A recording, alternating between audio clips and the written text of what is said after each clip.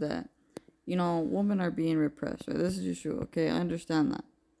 But at the same time, we have to think that man is being repressed too.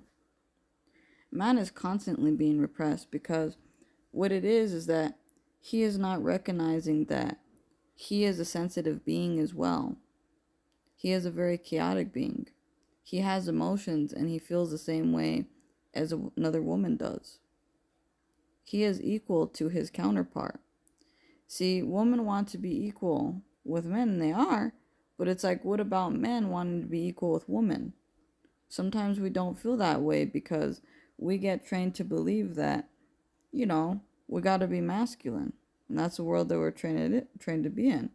But you have to understand that man is repressed because he can't truly express his emotions. He can't truly express his pain, which is, biggest part of what creates him to be man, is to express who he really is. And so there's a lot of you people, you're putting in the society on how man should be, how he should be this and that. And so you're just stopping him from fully being himself, And so you guys have to understand that female and man are both repressed. We both go through, some shit. We both go through some shit, maybe different on a physical, right? Ladies get their period, they do this other stuff.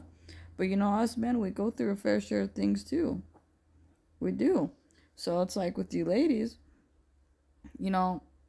we all need to take it from each other's perspectives rather than one.